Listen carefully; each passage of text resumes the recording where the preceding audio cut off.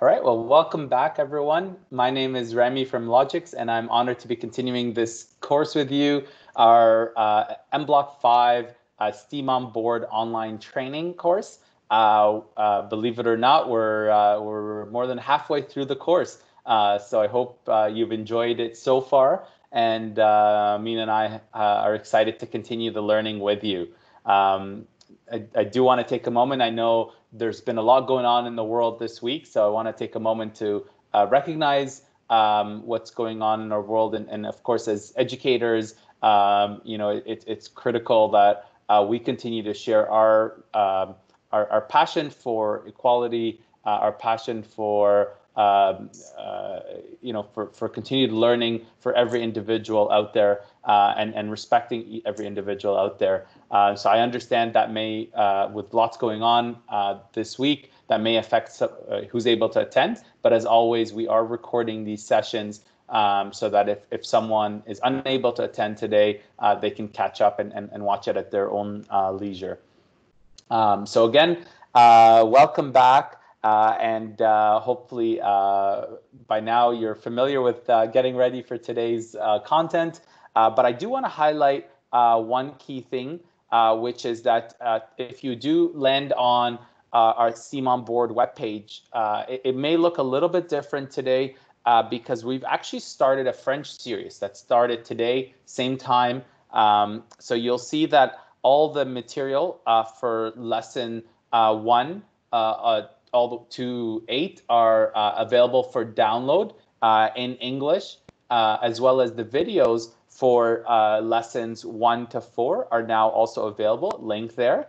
And then today we're going to be doing lesson 5, Pandas Race, and you can download the material there, and the video will be available shortly after. If you have any colleagues or friends who are interested in French, there is a French series which is starting lessons 1 through 4, which we've already completed in English, starting today for the next 4 weeks. And then again, all this material and videos will be available on the site after today, and after the series is even over, so you can always go back and watch it. And our virtual training series, and our virtual training series information, we have over 40 workshops every single week of diverse topics. And so you're more than welcome to visit logixacademy.com/virtual training and attend any of the sessions you're interested in. They're all free. We have some awesome topics. I got to attend one this week around artificial intelligence with a partner from one of our partner organizations involved in the classroom, and looking at what that means. I thought it was quite neat. So if you're interested in any of the topics, feel free to join there. And all of these sessions are also being recorded, and they're available on our YouTube channel at youtube.com/Logix Academy under the playlist of virtual training series. And again, as you're going through this course, you can find all the resources for the software, the discussion are available right here under Educator Resources, as well as the Google Classroom integration, tutorial slides, and video are also available there. So feel free to join in the conversation on our community, ask any questions you may have, participate, share some of your learning, and continue the discussion. All right, well, without any further ado, I'm going to turn it over to Mina, who's going to continue leading us in the learning today. And again, today we'll be doing lesson 5, Pandas Race, and I would encourage you to please open up makeblock 5 software if you haven't already done so.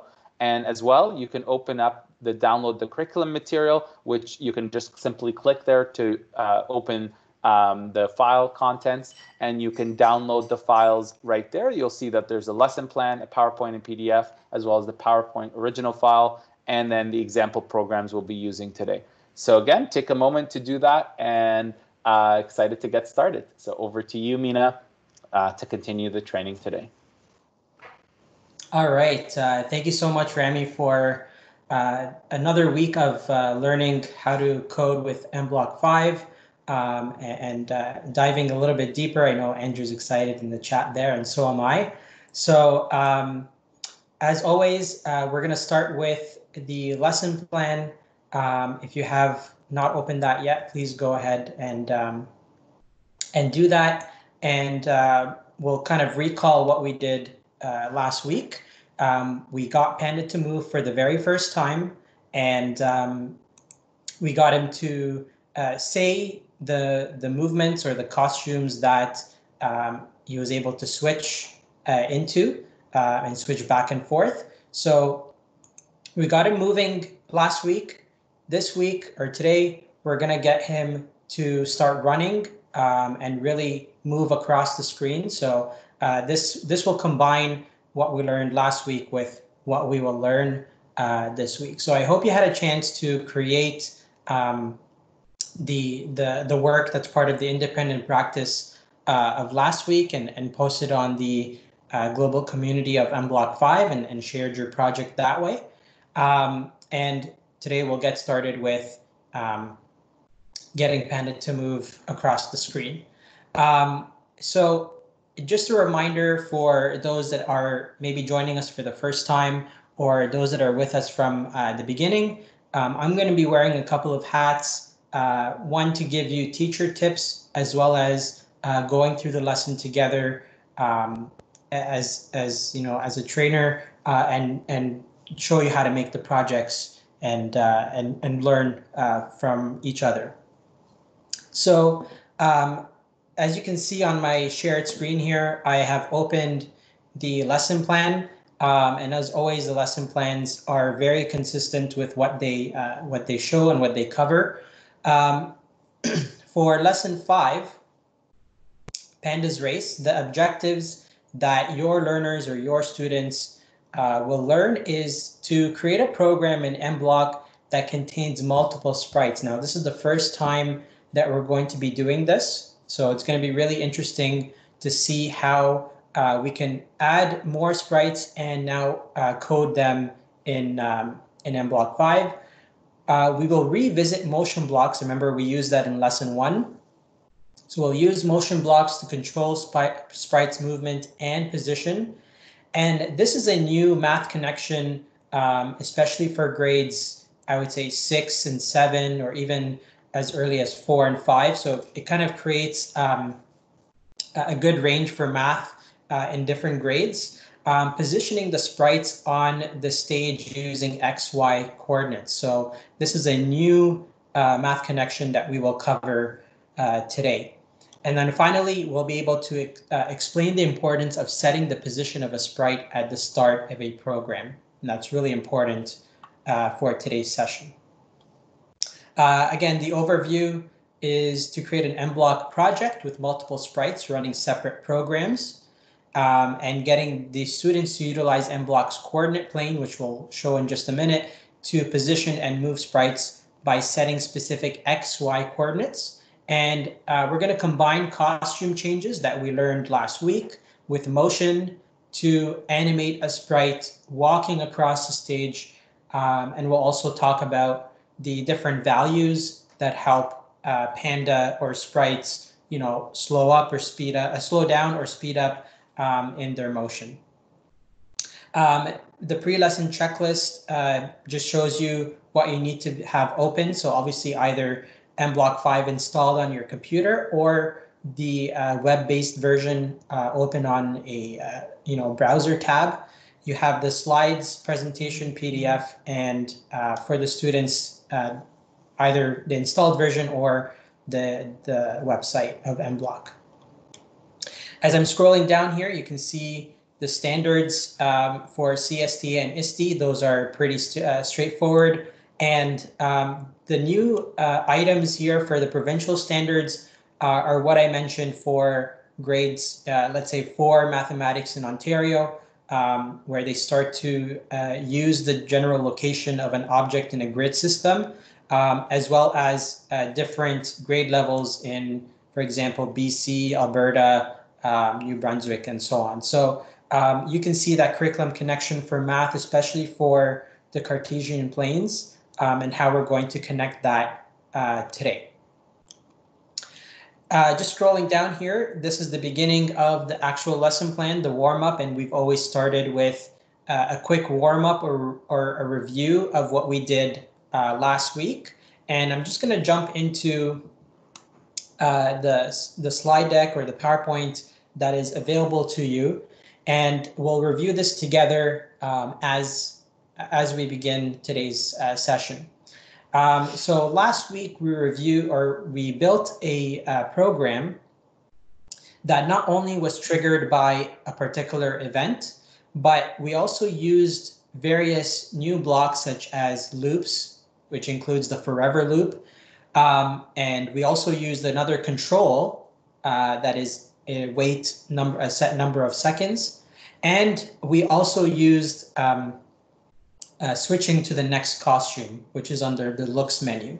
So when we put this together, we're able to see that Panda was literally walking in place, and it's done by this 2D animation of just a very simple next costume or switch to next costume block. And this is just a quick breakdown of the blocks and their function. We saw that there's a forever loop, but there's also a repeat set number of times, also found in control. And this block helps continuously repeat the blocks that are nested inside of it. So we used another term, nested, to refer to the blocks that are inside the forever loop. The next costume tab obviously just switches the sprite's costume to the next one. And recall, if the sprite only has one costume, there's nothing left to switch to, or there's nothing to switch to regardless. So it just stays as it is. There's nothing to do there. And then the wait number of seconds helps you slow down or speed up your program as you are reading it. So we're going to dive into the hands-on portion of today's session, and we're going to start building the code that gets Panda to start running and walking, showing this running movement using motion. So we're going to get to move a sprite, and again, we're revisiting something that we did in lesson 1, which is move a certain number of steps. And if you recall from lesson 1, this is found in the blue color area of the blocks, and that's under motion. And the main function of this block is to move the sprite a certain number of steps. Now, the block that is provided here on the left is different than the example that is provided here on the right. So I have a question for you, just to get you warmed up really in this lesson. In terms of Panda's movement, this is the question that you can type in the chat. In terms of Panda's movement, which one would be faster?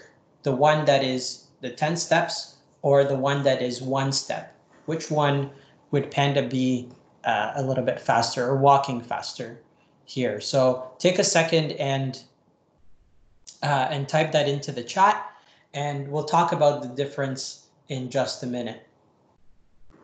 And you can recall that the blocks that are inside the forever loop, those are nested, and they follow the order of sequence that they're put in. So Panda would move 1 step, and it would switch on to the next costume.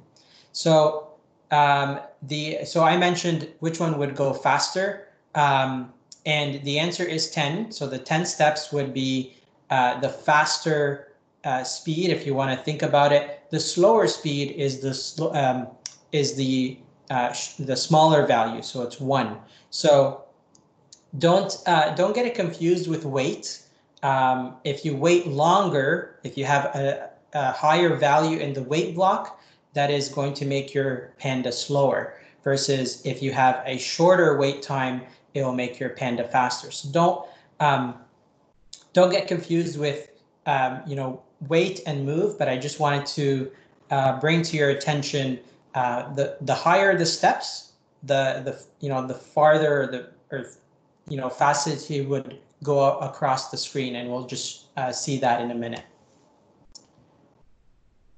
All right, so we're going to start by actually building this code. So I'm just going to go back to the slide just to show you what we're going to be building. And I understand that the lesson really goes through the steps again, one by one. So steps 1 to 5, I think in this one. But I want to give you the opportunity to remember how to build this on your own without requiring me showing you the steps of where to find each and every block.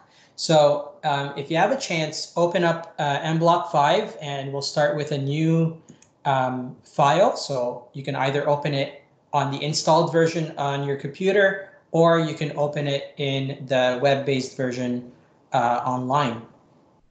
As always, it does start with devices, and we won't be using devices during this training. Hopefully, in the near future, we're going to start connecting devices.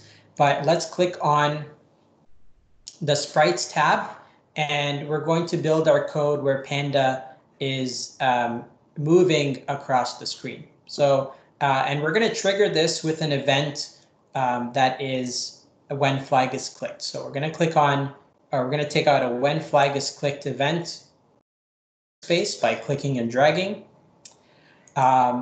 In control, that's where we can find the forever loop and place that under there. And we need 2 more blocks here, which are the motion block as well as the next costume. So we're going to get Panda to move 1 step and switch costume after that. So motion, move 1 step. So as it shows, its default is 10, but we're going to get it to move 1. We want it to slowly move across the screen. And then right under looks, we're going to switch to the next costume. So when you're ready, you can run the code and observe what Panda is doing. Observe what Panda is doing with what he's doing as he's going across the screen. So I'm going to click on flag, green flag, and let's see what happens here.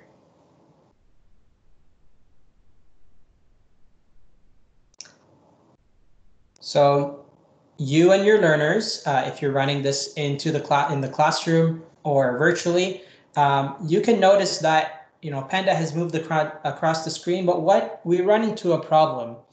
What is that problem? Please share with us in the chat. What is the problem that we run into when we run our code? So I'm going to press the stop button, or the stop trigger here. And I'm going to click on flag again. What's going on? Yeah, Bridget, yeah, he doesn't stop. What else is the problem here that we're noticing in our code? Yeah, walks off the screen. He's still walking, right? He's switching, his costume. He's using the steps, but he's literally stuck on the right side of the screen. So how do we fix this? How are we able to fix the code? And so now this is part of the problem solving that you can share with your students or your learners. What else can we add? So somebody said there's no reset button. Absolutely. How do we talked about reset when we did transformations in lesson 4. So how do we do this? How do we reset the area that Panda is in? Now, there's a couple of ways that you can do this, and obviously some of the answers that that you can get from your learners is, hey, you can drag Panda back to the center of the screen or to the left. That's great. Let's try this again, where you can physically or manually drag Panda on to the left side and press flag again. But you don't want to keep doing this all the time. And I do see a lot of comments coming in the chat about clearing effects. Now we didn't do any transformations, so we won't be clearing effects, but Sarah provided a really good answer. We're going to be using coordinates. So this is where the coordinates come into play when we are updating our code.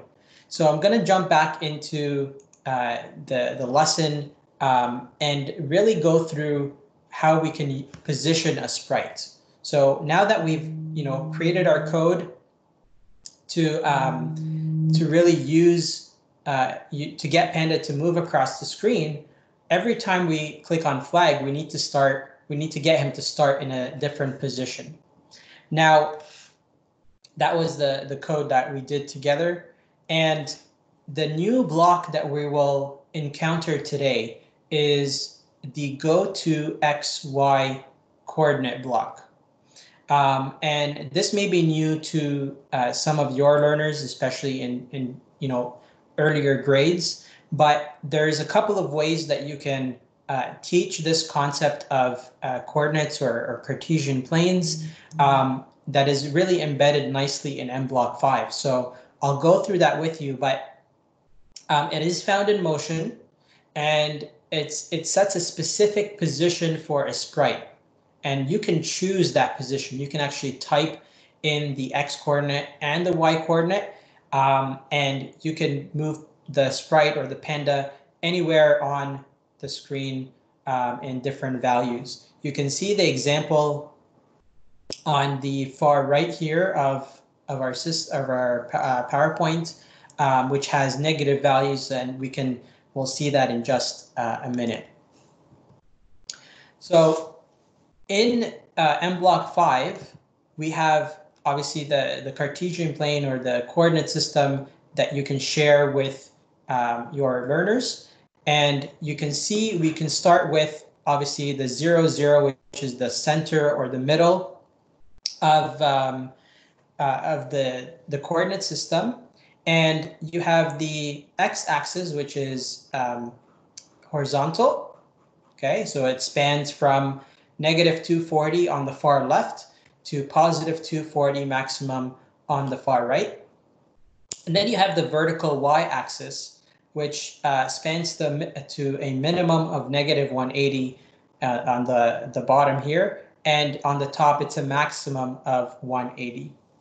So this covers the whole screen where Panda could essentially be in and move across and move him across the screen.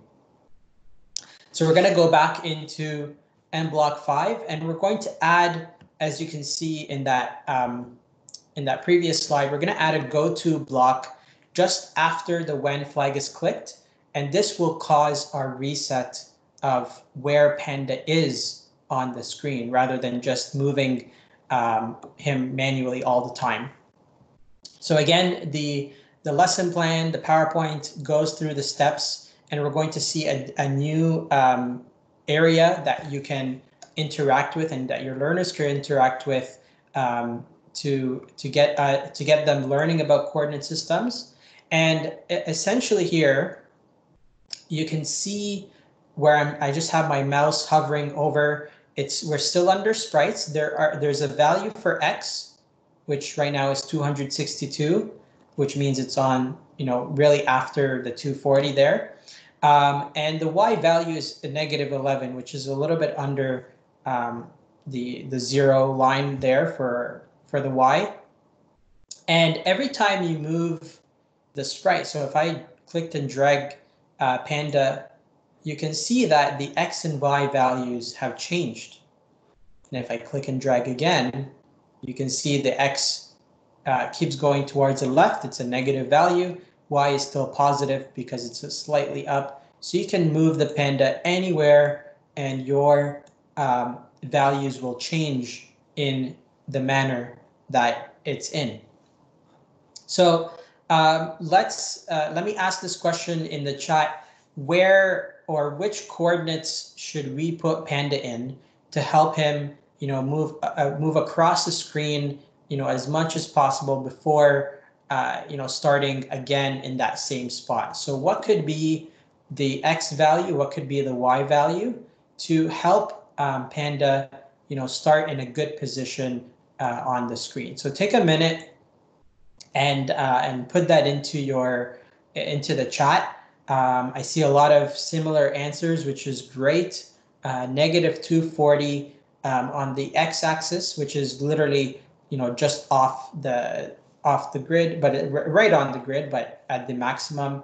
And then 0, which obviously the Y is like nice and straight. So you can definitely do that there. And what's really neat is that you can type that in right into mblock5. So you can do negative 240 and 0, and you can see that the software positions the sprite nicely. So he's a little bit cut off. Another option is to do it negative 200, which is another good idea. So it doesn't show that he's, completely, or half cut off from the side. So this seems like a good value that we can use. Again, there's no one correct answer. So you can choose a value, as you can see on the screen or on your side as well. So now that we have selected the value, if we go back to motion, you will notice the block here where it says go to XY. It matches exactly the number that you have just entered or that you moved the sprite into. So they do match right now. And every time I move the panda, they match from the interface, the XY coordinate interface, as well as the block. So this is really important to share with your learners, that you don't necessarily have to know the coordinate system. This is a way for them to learn it through this really interactive manner of maybe just changing panda's position. So, and then you can introduce it a little bit more deeply in your classrooms. But again, we're going to take out where panda is basically positioned. Finally, is the number that's going to be in that block. So we're going to take out that block, and we're going to place it in between the when flag is clicked and the forever loop. And we're not going to put it inside the forever because we don't want it to consistently be in that position, because it's literally just going to stay in that XY coordinate. But we're going to put it outside of the forever loop, because as soon as we press the flag, it will start at that position and then move forward towards the right of the screen. And as soon as he gets to the right, we can press the flag again, and you will notice that he will start again at negative 194. X and Y is 11. So I'm going to click on stop, click on flag again, and automatically he goes to that position on the screen. So really awesome to get you started on positioning the sprites on the screen and really integrate math and the Cartesian planes into your curriculum. So we're going to jump back into the lesson, to the PowerPoints, and now we're going to add background. So we've done this before, this is not something new, but we're also going to add multiple sprites. Multiple sprites are important, especially if we want to cheer on Panda as he is running the race or running through this background that we'll see in just a minute. So again, the steps are there in the PowerPoint as well as the lesson. I'm going to jump back into the PowerPoint, but I'm going to highlight a couple of, in mblock5, but I'm going to highlight a couple of things that we will need. One of the sprites that we will need is a boy 11, and we'll talk about that particular sprite. And just to go back here, we're also going to use a background called playground. Background is called playground, and we'll add the background, we'll add the sprite, and get him to cheer. We're going to get boy 11 to cheer for a certain number of seconds. So that is the code. Again, switching back and forth to mblock5. So again, we're going to go to background, the backgrounds tab, to help us add a background. We're going to click on this plus button, and it will open the backdrop library for us to choose. Again, you can scroll down and choose and find the playground, or just to make it easier, you can type in playground and you'll find it's on here. I don't think I have it on my one of my options there. I hope you're able to find it on yours, but I'm going to use something that will just help show you the position of Panda on a particular screen. I know Playground would have worked. Let me see if I can. That's really odd. Okay, that's no problem at all. I'm going to find another one that we can choose. A bus station, we used bus station before. And as soon as you select your background, again, you may need to position or change the position of Panda. So we could get him to run a race on the street, not a big deal. But if you have Playground, you can continue with Playground there. And the next thing we're going to add is another sprite. So I've switched from background into the sprites tab again, and we're going to click on add. And we're going to search for boy 11. So hopefully boy 11 is here. Perfect. And you'll notice here there's nothing to indicate that boy 11 has multiple sprites. So just as he is here, he doesn't have any other, multiple costumes, not sprites. He doesn't have another costume for him to change into or to switch into. So you'll be able to select him, and I'll show you another example where there's another sprite that you'll see on here that does have different costumes. And if you remember how to check, you click on costumes, and you will see that boy 11 only has one costume there. All right, so now we get to code a second sprite. And if you just remember from that slide that we were just on, we're going to get the when flag is clicked again. So whenever the code is run, Panda will cheer or say cheer for 0.5 seconds. And then between that first cheer and the second cheer and forever, he will wait 0.5 seconds. So again, find your blocks, build your code. Here's the forever, and we're going to go to the looks menu to say cheer. And you can change the number of seconds as was indicated on the slide. And under control is where we can find the wait block. And then when you're ready, you can go ahead and run your code by clicking on the flag. Now, I do have to adjust my Panda because you just saw him literally jump up. So go back to the sprite. And if you're using Playground, adjust them so that if Panda is literally walking around the track or running around the track, he continuously stays there, not jumps on the grass area. So I'm going to do the same. This one's a little bit easier for me because it's a straight horizontal line. So I'm going to just change the area or the position of Panda. So -117.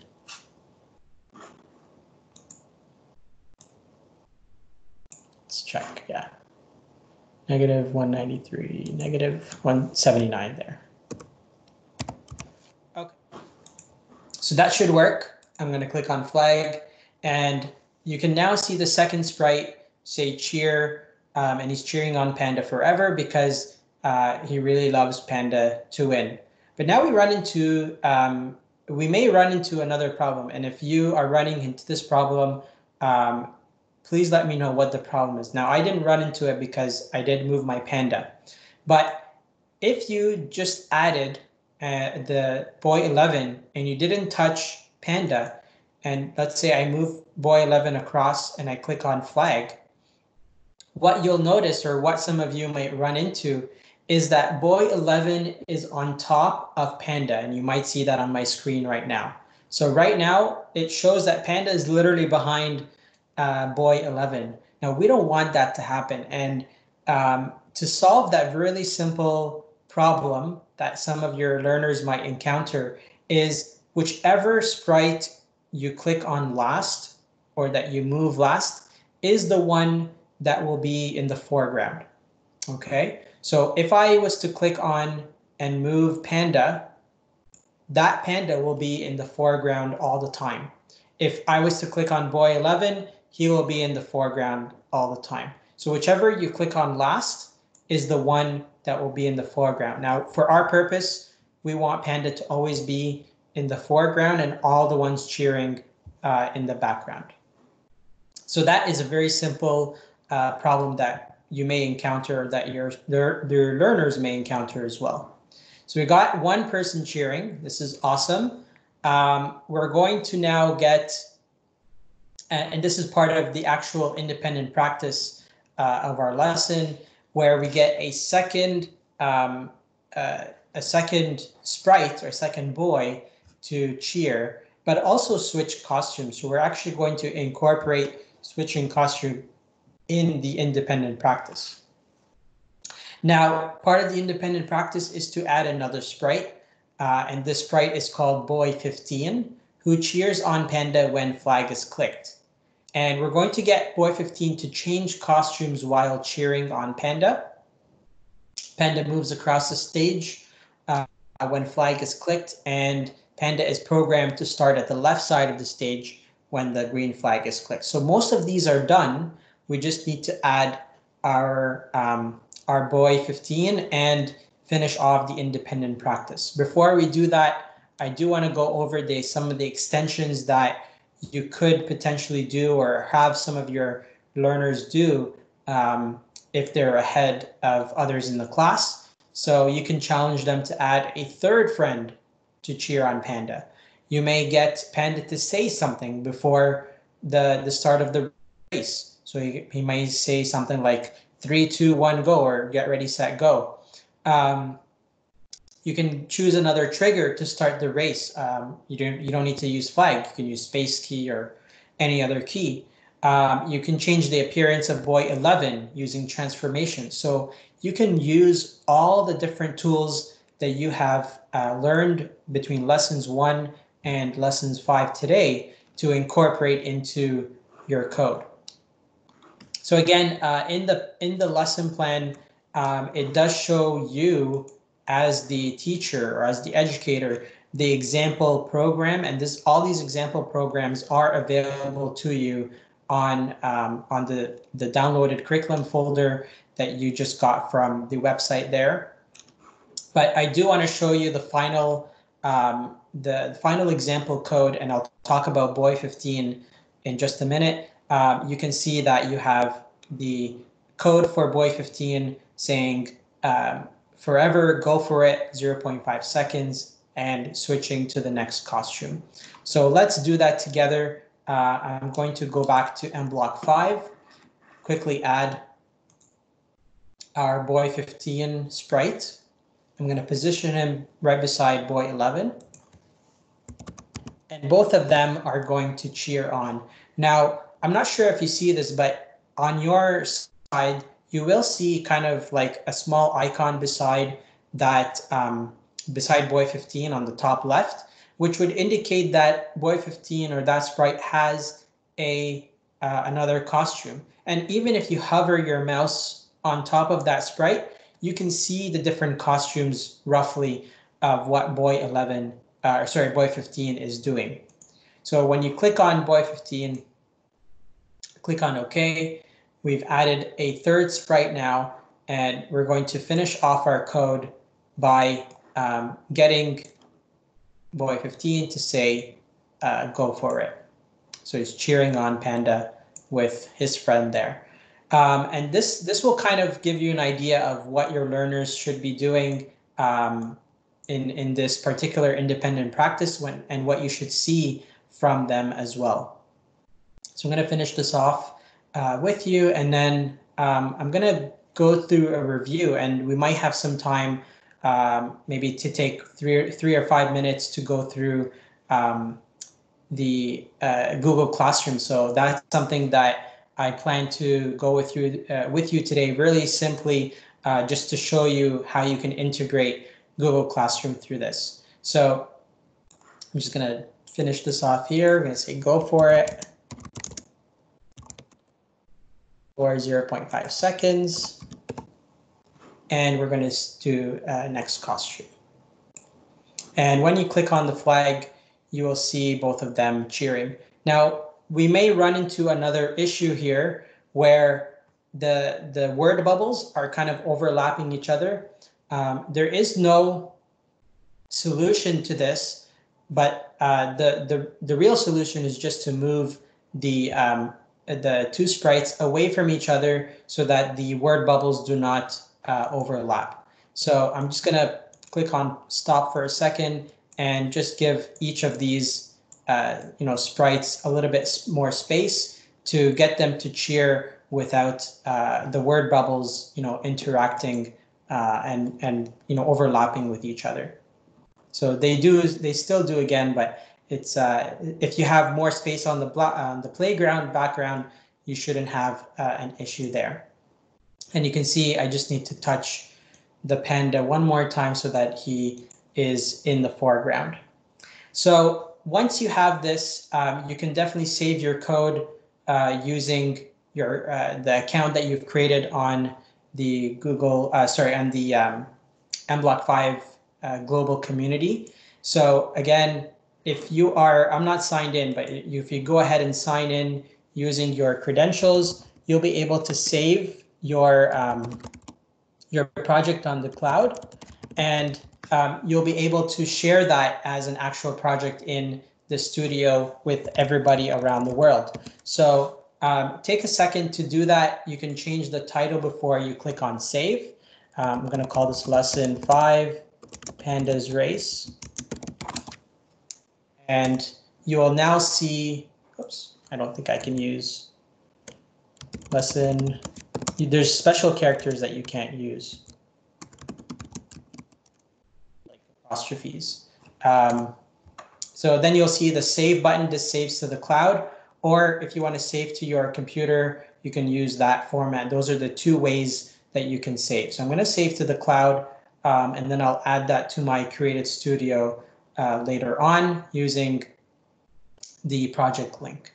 But right now, I'm actually going to jump into and spend the next 5 minutes before we get into some Q&A together. I'm going to open a program that is available to you. It's example 1 program, and show you how we can integrate those files with Google Classroom that could be already set up for you on your end. I've already set up an example Google Classroom for you to see. I haven't added any students. It's just a way for you to show you how to integrate Google Classroom. So I'm going to open a file that I have downloaded from our programs that's there. It's example 1, and it will overlap the file that is open already. And that's okay because I've already saved it.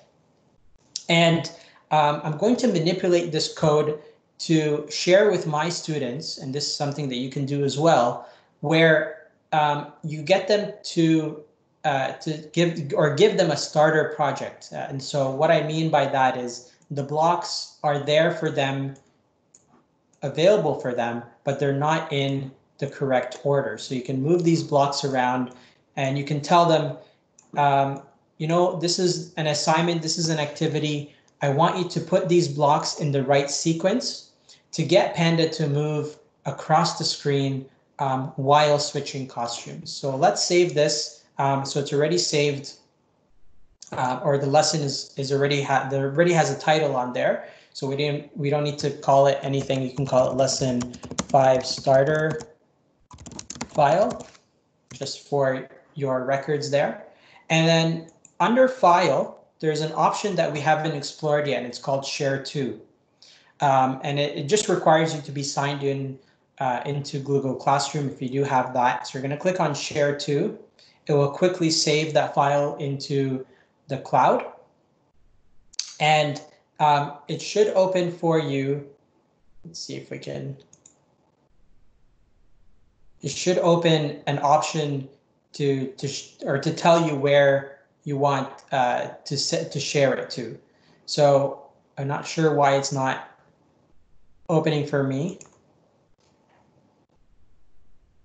I do have Google Classroom open, so I'm not sure why it's not doing that. You may want to check out the resources available on the website, but basically it's going to ask you to select a Google Classroom. So Daryl, I guess it worked for you. You're gonna select a class that you want to share that file with in your Google Classroom, and you can assign it to particular students. You can assign it to the whole class, add different points or marks for it, and then you can add a description or instructions for them to follow, such as put the blocks together in a particular sequence to get Panda to move across the screen while switching costumes. And then you can post it in Google Classroom by doing the Share To button.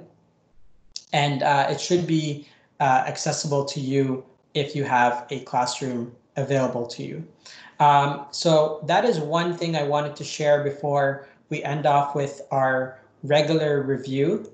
And I hope this session has been great. We're going to go back to the review slides to review together these concepts or these new blocks that we've just gone through. So again, you can type in the chat and share with us your answers, and we'll talk about them together and see which ones are right, which ones are wrong, and why they're wrong. So question number one, as we review and as part of the assessment, which block category does move 10 steps belong to? So this one should be easy. Yes, D is the correct answer. It is motion, and that is the blue category of the menu. Question number two. Which of the following blocks can position the sprite on specific coordinates in the stage area? Is it A, B, C, or D? A, B, C, or D? First, question number two. Awesome. So I see a lot of B's coming in. B is correct, where it has a go to X and Y coordinate. And the other two possible answers, but they're not correct, is the C and D. So C and D give you a random position on the stage area, so they're not specific. So this is something that you can talk about with your students. You want specific coordinates on the coordinate system of mblock5. So again, these are random. And then finally, question number three. Which sprite runs the fastest in the following programs?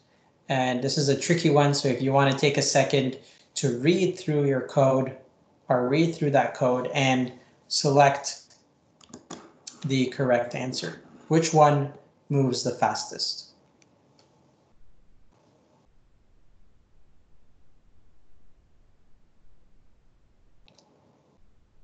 So a lot of answers coming in. You guys are doing awesome. Yes, it is B. Great job. And I'll talk about why, again, C and D are not correct. Obviously, A is slower because it's only 10 steps, so we're going to rule that out. But both C and D, if you really read the code with your learners from top to bottom, is that there is a wait time. There's a pause that the programming the program is running. So it's waiting 0.5 seconds. Even though it's 50 steps, it's still going to wait 0.5 seconds. And again, for the 10 steps, again, it's going to wait 0.5 seconds. So great job in catching that. Correct answer is B, because it moves the fastest or kind of the farthest first across the screen there.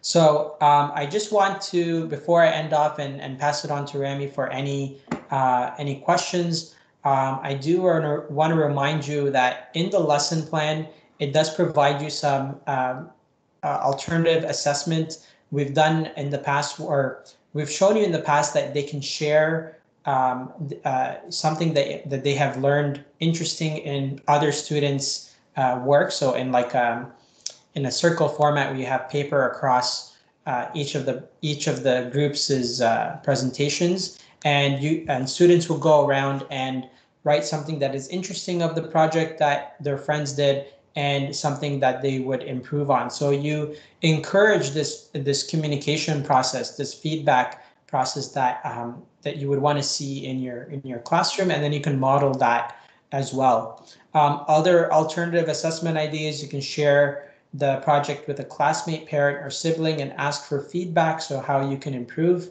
And then the final page always of the lesson plan is the quiz, and it does provide the answers for you. So I hope you were not cheating when you're looking through the lesson plan and kind of giving me the answers there. So I just wanted to highlight that. Just another quick reminder that you can continue with the independent practice, and you can share that on the community by visiting planet.mblock.cc and create an account if you haven't done so, and share that in the curated studio using a project link. So thank you so much for participating with me and interacting. It's been awesome. Next week, we will dive into getting Panda to play soccer. It's called Penalty Kick. And we'll see how we can incorporate more of these concepts together with you. So I'll pass it on to Rami for any Q&A with you all. That's great. Thank you so much, Mina, for leading us through that. And we'll open it up for Q&A. As always, if you have any questions, don't hesitate to enter your question in the chat, or as always, you can raise your hand. So I see a first question. Claire, go ahead. You can unmute yourself. Hi, Remy. Sorry, I asked. I remember you have told us about it, but I forgot it. Yesterday, I download all the file. I download the whole folder in my computer and save everything in my drive. And I was trying actually open one of the documents. It's called the let me show. It's called the example programs. I couldn't figure out how to open. It's called like lesson 5 campus sports meeting example 1 to 3. Those 3 files, I couldn't open them. Yeah, thanks for your question. So just as a reminder to everyone, all the material are available on our website at logixacademy.com/STEAM on board. And your specific question, if you go to lesson 5 and you click on download curriculum material, it will open up a Google Drive folder where you can download the folder. And when you download that folder, when you download the example programs, the way you open those files, because they are mblock5 files. So what you do is you actually go into mblock5, the software, and then you click File, Open, and then retrieve that from the location you saved it on your desktop, Google Drive or OneDrive or just your local desktop folder. So they are not self-executable.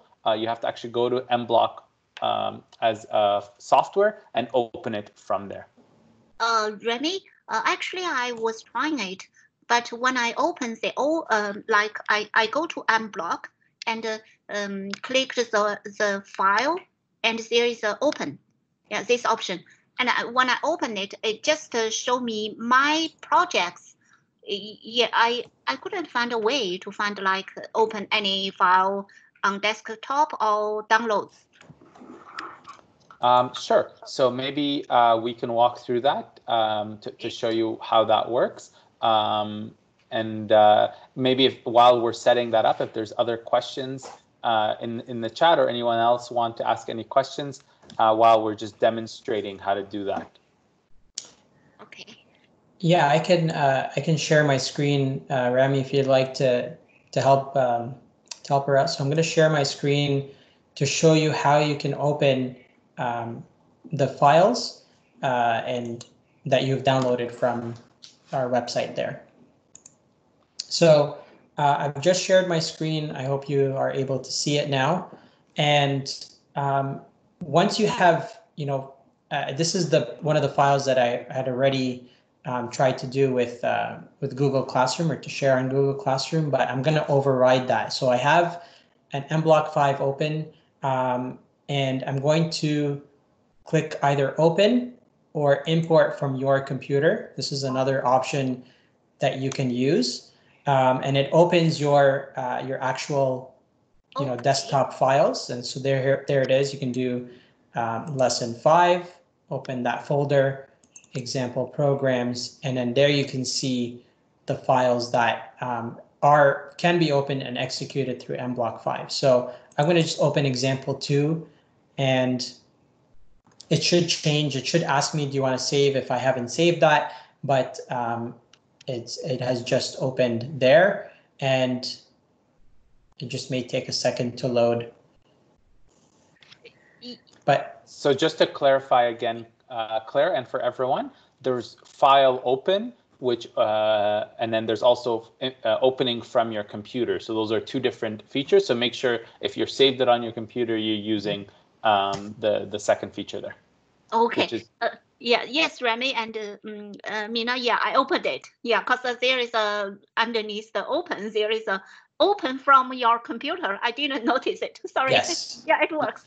Yeah. No problem. Thanks so much. Yeah. Thank You're you, welcome. Claire. Okay. Okay. Great. Bye. Anyone else have any other questions or that you want to ask during this time? Again, if there are no other questions, just a reminder that you are always able to connect with us throughout the week at the Logix Academy Educator Community, the makeblock5 discussion group, where you can ask questions and engage with us throughout the week until we join you again next week in our lesson 6. And until that time, feel free to visit logixacademy.com/virtual training, where you can see all the other training programs that we're offering, from partner sessions to topics in Flipgrid, in Minecraft, topics in Office 365, as well as even learning to code using a virtual robotics tool, Dash's Neighborhood. And once you join that training, you get free access to the tool. So make sure to join our training sessions as we continue to support teachers during this time period. And we look forward to hearing from you and seeing you again next Friday.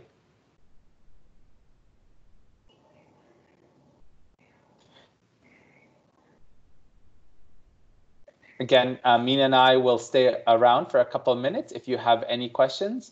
Otherwise, I